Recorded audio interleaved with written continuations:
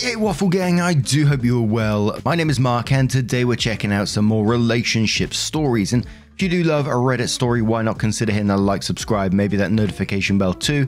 But let's crack on with today's first story, which comes from Enacted Throw, who says, "Am I the a-hole for telling my parents I can't wait to move out? Hi everyone, for as long as I remember, I've been the child my parents expect the most from, yet give the least to. An example is I'm a medical school applicant. I went to the cheapest state school and I'm a paid intern at a cardiologist's office. I have yet to hear my parents congratulate me or even say they are proud of me. My older sister went to the most expensive school for undergrad and the most expensive nursing school. In total, her tuition cost about $500,000. To add, they got her a gift when she applied to undergraduate schools. When she got in, when she graduated, when she got into nursing school, when she graduated, and when she passed her NCLEX, which I think stands for the National Council Licensure Examination, basically the licensing of nurses. I have yet to receive anything, even an affirmation statement. Thankfully, I can say my family is comfortable financially, but I do my best to avoid any additional costs for them, hence the cheapest schools possible. On to the issue. They expect me to watch after our dog and my sister's kid every waking moment of the day. I haven't had any time to myself because of this. I have plans. Nope, can't have them, gotta stay home and watch the dog so my parents can go out. Wanna watch a movie? Nope, can't, my sister needs me to do her laundry. And if I say no, it turns into an issue. There's so many examples of this, but my cup overflowed when I was studying for the MCAT, Medical College Admission Test, and they did not give me even enough respect to leave me alone to study. I was constantly watching after my dog, catering to them and their guests, and taking care of my then pregnant sister, as if she doesn't have a husband. I ended up having to retake. Today, in the car, my mum asked if I'd move out if I get into an out-of-state school, and I said in a heartbeat. She was visibly upset and asked why in a pretty angry manner. I mentioned all of the above reasons and then added, if I stay here, you guys will be the reason I fail academically. My whole family isn't talking to me now. Am I the a-hole? I know I need privacy and a stress-free study space for when I'm studying to become a doctor. But seeing how upset my mum got made me feel bad, so I don't know. Edit to add, a few of you mentioned moving in with someone. I responded with how my grandparents have offered for me to move in with them, how that resulted in the comments. Additionally, I pay for everything of mine. The only thing I don't pay for is a roof over my head, which I am thankful for.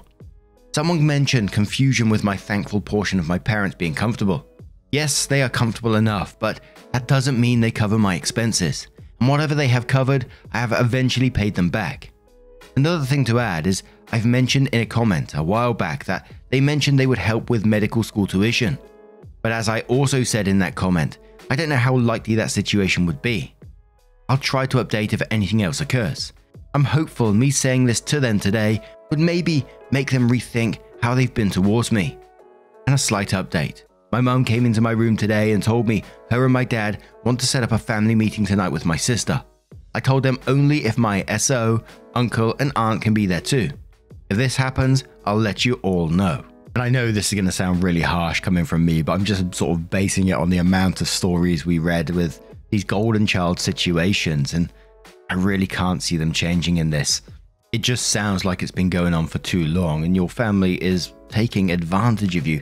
In these situations, I'd love to know, like, the thoughts of the sibling on this. What are they thinking? Seeing your sister or brother being treated like this and you're a part of it as well.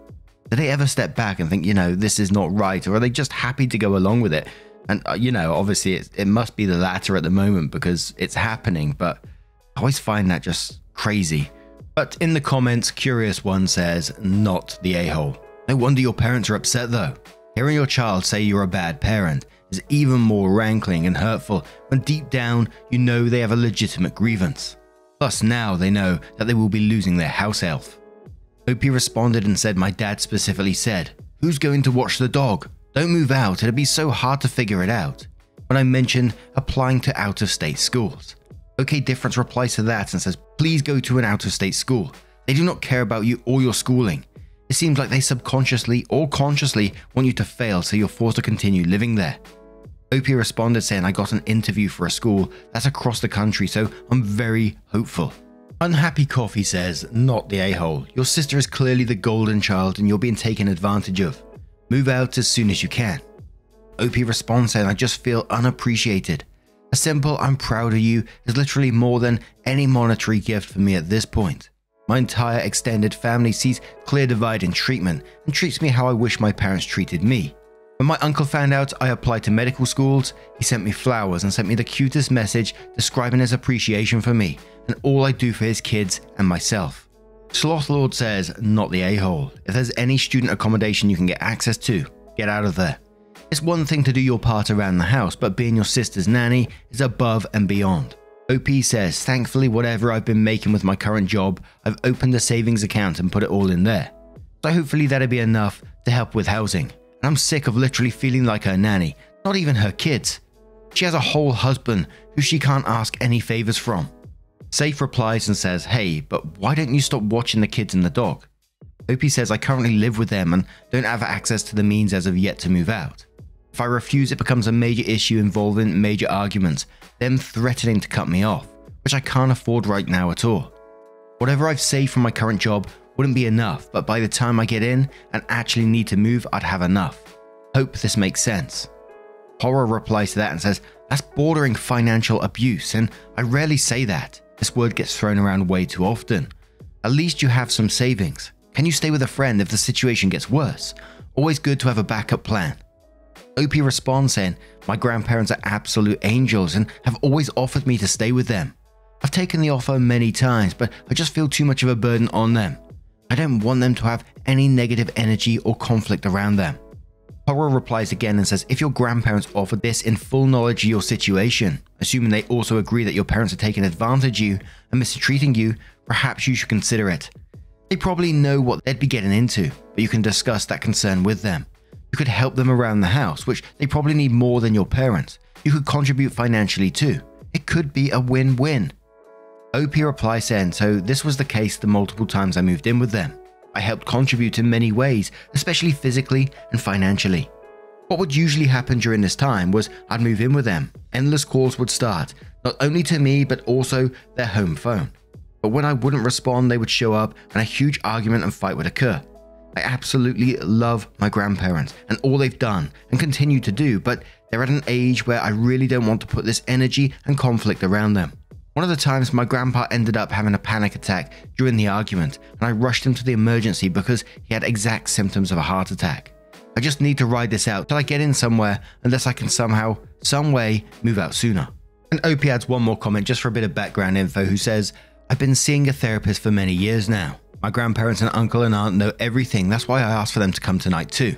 Just not my grandparents, their health is too fragile. My mail goes to my grandparents. They haven't looked through my phone in the last 3 years, so I don't really worry about that. I'm dead set on leaving this house. No amount of their tears are going to hold me back. So then OP continues with her update and says, hey everyone, I have an update for you all. Thank you to those that have given their advice, wisdom and kind words. Thank you to those for their concern for my well-being. It means a lot. After this morning when my mum came in to tell me about the meeting, I called my SO, been together for 6 years now, who ended up seeing this post. He said he wished he can take me out of this situation sooner. His parents depend on him in many ways, medically and financially, but he promised me the second I get into any school that him and I would start apartment hunting so we'd live together.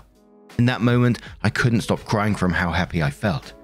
He doesn't want me moving out on my own because he has before and he knows how demanding it could be, especially since I'll be in school and won't have the opportunity to work as often as I do now. So if he could contribute in any way to lessen my load, he said he would. I then called my uncle and we spoke for a bit, mostly him reassuring me and comforting me while I cried. He said he'd definitely come, and he did. Someone mentioned him being a great person. You're going to love him even more.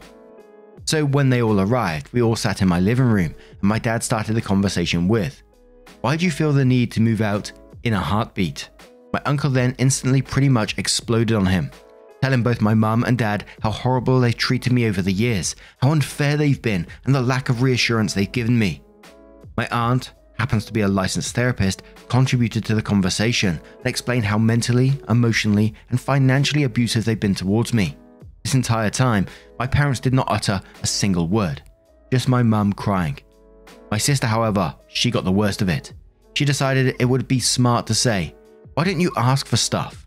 And my SO then mentioned I've asked for them to tell me they're proud rather than lecturing or telling me I can always do better, and they still don't. I then added after this how I watch after their kid, do their chores and housework, and how her husband doesn't contribute in any way. My parents and his parents financially support them. My uncle laughed at her. I kind of felt bad because she started crying, because of how irresponsible they are at ages 28 female and 29 male. After this, my uncle, bless his heart, he was in tears at this point, told them if he could have seen the future when I was born, he would have found a way to take me in as his own. Moreover, I want to try to keep this short, just so it's not too long to read. My parents ended up having their butts handed to them by my aunt, uncle, SO, and myself. They later finally came to the understanding that they have been crappy. Per my dad's words, I didn't realize how bad it had gotten until now. My mum just kept crying and saying she's sorry, and how she also didn't realize that she began acting towards me the way her parents were with her, not the generational trauma. The end of the conversation was my SO telling them, whether they liked it or not, I will be moving out eventually, and there is nothing they can do about it. I need to have my space, not only for studying, but for my healing journey. They agreed that this might be the best, as it could lead to a better relationship. Additionally, my aunt suggested group therapy, which they also agreed to. Personally, I don't know. I see this as a good outcome from what I'm used to. There's usually more yelling and back and forth arguing. I'm hoping I'm not being naive and thinking they understood, but after my uncle and aunt left, my dad came into my room with tears too, and just kept saying sorry. I've been emotionally distraught and mentally exhausted over this last day. I don't know if I can forgive, because I definitely can't forget, but that's something I can come to grow peace with. This feels like such a bittersweet resolution. Thank you all for your kind words and advice. I really didn't think this would get this much traction. I had posted at a late hour hoping it wouldn't, because I didn't want anyone to find it.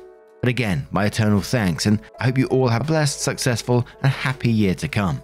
Opie then adds a couple of different comments which says, honestly, I really didn't think they'd ever apologize or even admit to their faults. I just think them hearing it from my uncle, aunt, and SO made them really aware of how visible their unfairness had been. And then someone's a bit worried about, they're going to go back to the way they were, and Opie replies and says, this is what I'm worried for too. It seems very half and half. Either our relationship will grow better or bitter after I leave. I think I'll post a small update if their behavior truly changes. After the meeting alone, I needed to leave my house, and I'm currently sleeping over at my SO's house. They haven't called once. They didn't make it an issue that I wouldn't be watching the dog either, which was surprising. And personally, I'm not sure how I feel about that ending. I don't think... I'd love to think, that they're going to change and they're going to realize the error of their ways. And like OP said, they're not sure if they can forgive them. And I don't blame OP for that at all. They don't have to forgive them. But it felt weird to me that when they was confronted by all these people, then suddenly, oh, I can't believe we've done that. I didn't realize how bad that had gotten. I mean, what the hell? She was doing stuff like her pregnant, married sister's laundry. But whatever happens going forward, I hope for OP that her journey with her healing process goes as well as it can. And eventually, she may have to cut these people off because they may not change. There's a good chance they may not change. They may just be expecting OP to move on now because they've said sorry, which just isn't how it works. But I guess we may find out in the future. What do you guys make of this situation? What would you say to OP? Do you think the parents will change? The sister will change? Let us know your thoughts down in the comments below. And let's move on to another story. And our next story was cross-posted on our subreddit from Am I the A-Hole? From Dragnia cross-posted it, and it's from Cautious Doubt. And the story's titled, Am I the A-Hole? I sold the PS4 my brother gave to my son for Christmas. My son is 15 years old. He's the eldest and a gifted student. I have to admit that I'm strict in his education, but I want nothing but the best for him. And to have the academic opportunities I didn't have. My wife and I are very proud of him. I think one of the reasons why he's so successful is because we don't allow anything that might distract him from his studies. We also hire tutors and private professors and after-school activities. Some people might say this is too much, but he never complained or rebelled, so we think we're doing it well. However, this Christmas my brother came to visit in the morning. He came with a wrapped box for my son and other little gifts for our younger children. He gave the box to my son just to find out is a PS4. He explained that he bought a PS5 and this was his previous PS4, so he gave it to my son. Because of his grades, I said nothing at the moment. They plugged it into the TV and started playing a bit. Later my brother went to the kitchen and we spoke in private. I told him that video games might distract my son from his studies and he should have discussed it with me beforehand. He brushed it off, saying that he is doing okay and that won't distract him. The following days he used that console almost every moment he was awakened and even let his little brothers play too. After the new year, when he was closer to going back to his private classes, he was still playing many hours a day. I warned him that if this behavior continues, after his private classes restarted, the PS4 will be gone. He begged me not to take it away and promised to do not play that many hours. He started his private classes and will be back to school soon. However, he has still been playing after coming back from his classes, saying that he has finished his assignments. But I see him way too distracted. So while he was out of home, I took the PS4 and sold it. Previous online listing. He wasn't happy at all when he found out, but I told him that this was a distraction to him and didn't keep his promise. Then he told everything to my brother, who insulted me over the phone for selling a Christmas gift. I told him this was his fault for gifting a video game without talking to me first. My son is focused on his studies again, but isn't talking to me. And even my wife is saying I was too harsh and I should trust him more. Our other kids are also avoiding me and pretending to be busy when I enter the same room as them. Edits, and okay, I discussed with my wife what to do. She might read some of your comments. I appreciate the very few people who aren't being hostile in the comments. So you can already see where this one's going to go from that last little edit. Wow, this reminded me of a story that happened in my life and one that I haven't talked about in some time. So I may cover that after the comments and just let you know what happened there. But Victorian Platypus says, has it occurred to you that the reason your son spent all his time on the PS4 is because you and your wife have been so focused on his academic success that you failed to teach him how to manage his own time and the value of moderation? Because that's the problem here, and he will crash and burn once he's in college if you don't start more balanced parenting right now. Take this as a massive red flag it is. You're the a-hole. Names are too hard for me says you're the a-hole, speaking as a former child in the same circumstances of your child. Overbearing parent focused on academics that doesn't always work out the way you want it to. I was the smartest kid in school. My parents never let me do anything fun. Once I went off to college, I figured out I don't actually like school. I still graduated, but in a major of my own choosing, and I went off into a career my parents never imagined. I'm happy while they're still lamenting over my career choices. And you know what? I don't give a single crap what they think. I also barely talk to them now because they never bothered to forge an actual relationship with me when I was a child. Grades were more important to them than me. So all I gotta say is stop being an a-hole and appreciate your child for whoever they might be. Stop forcing your own wants onto them. /end rant. Don't trust it says you're the a-hole. And quotes the following days he used that console almost every moment he was awakened. And then says, this is what happens when you deprive someone of something for so long. Have you ever allowed your kid to be a kid?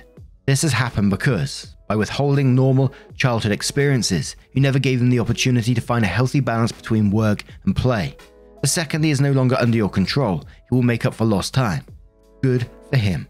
And the comments just pretty much continued along that path. And, you know, I'm not saying the story that I'm going to say right now is exactly the same as this, will happen or anything like that, but it is a memory that was brought up as I was reading it. And I had a friend who I knew when I was younger, still know now, but I haven't been in contact for a few years now. We were friends in our first school, second school, and we sort of started to lose touch in our high school basically. We basically just had different sets of friends, but during the first years we'd go round to each other's houses and, you know, he'd come play on my Nintendo 64, which he didn't have then, so he always loved playing it. Face to face, his parents always seemed like lovely people to me, his sister too. But when I sort of left school, I started hearing stories about what was going on in the background throughout his life. And it's heartbreaking, honestly. My friend's grandfather was a pretty famous politician, old school politician, not working these days. And his family's all academics, professors, etc., etc. So they valued education pretty highly. And my friend growing up was not always available to play because, like this story, he always had extra classes, he had piano lessons, he had all sorts going on all the time. I couldn't keep up with what he was doing. Well, you know, me just sat there kicking a football around the field. And I remember one of the few times I went round his house, and he was massively into Warhammer sets. And I remember going into his room and there was just boxes, and I can picture it, but I can't count how many, but there was hundreds of boxes of these sets. They were pretty well off. You have to be to have that many sets of Warhammer, I think. And he had a little area for painting them, like all the paints you could possibly get, like a whole wall of these paints. But there was no completed models. There was like probably a small handful of completed models. And I was like, how come you got all these brand new boxes kind of thing? And I can sort of never forget the look on his face and the way he said it, because he sort of like looked down at the time and he's sort of like, I'm not allowed to get them out and use them until I've done my studies, but then I'm usually too tired. And just thinking about that back then is bringing tears to my eyes because of what sort of come next. It continued. Apparently he was pressured all the way through school, and this part, what I'm saying, is just hearsay, so you have to take from that what you will. And by the time he had left high school, which I wasn't aware of, he was severely depressed. He got into various substances and totally lost touch with reality, and he had developed psychosis, which eventually led to him being put into a mental health center for a time. And apparently his mental health still isn't great to this day from what I've heard. And I did try to reach out to him once on social media, but it just sort of went unanswered, and I have no other way of getting in contact with him. I'd love to know how he was doing these days.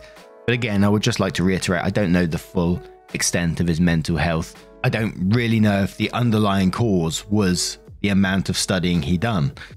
But reading this story, that certainly did pop into my head, and the memories I had of him growing up and what he went through. But what do you guys make of today's collection of stories? Let me know your thoughts down in the comments below, and just a huge thank you for spending your time with me today. Getting involved in the story, your love, support and time always means the absolute world to me, and hopefully we'll see you in the next one. Take care, and much love.